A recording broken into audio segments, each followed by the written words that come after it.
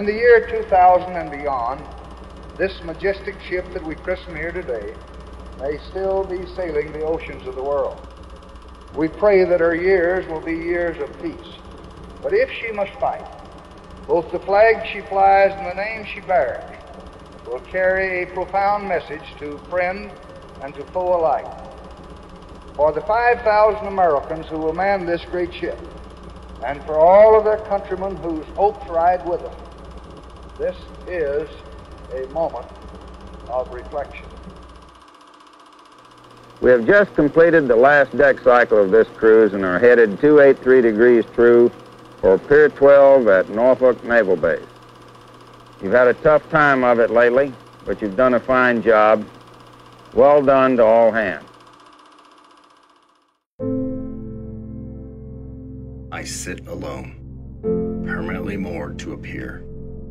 Reminder to the city of Philadelphia, the power of American shipbuilders and the generations of volunteers. I stand majestic, ready to defend a nation that loved my namesake and legacy.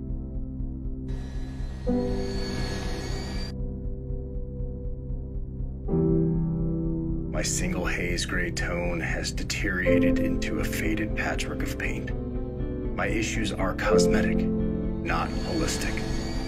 I am strong, formidable, and self-confident in my abilities, and share these qualities with those who joined me at sea.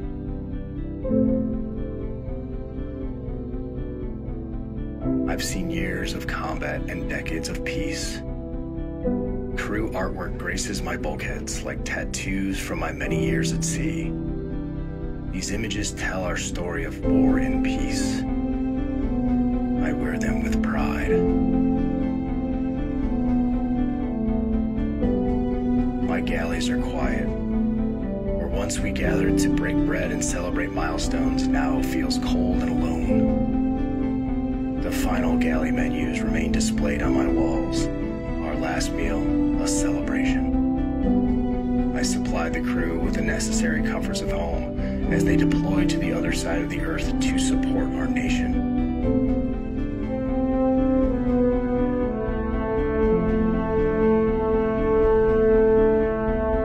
My engineering spaces still look like they've been tended to daily.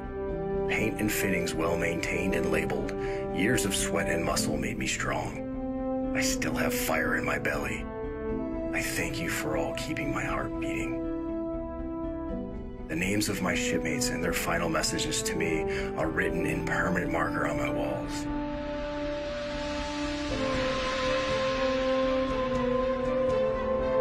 They are a lasting testament to the love we shared. I've taken care of all of you like you've taken care of me. We were there to patch each other up if we were damaged. We always came back stronger.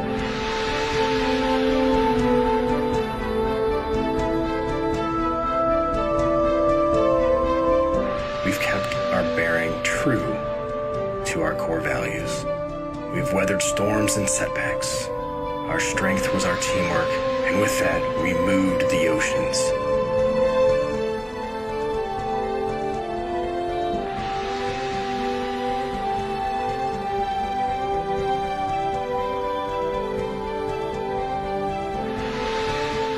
My body is slightly weathered, but my spirit is as strong as my anchor chain.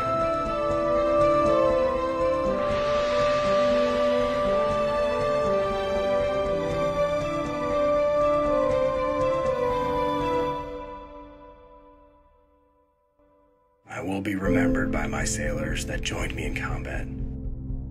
But I am tired. I feel my adventure has come to an end.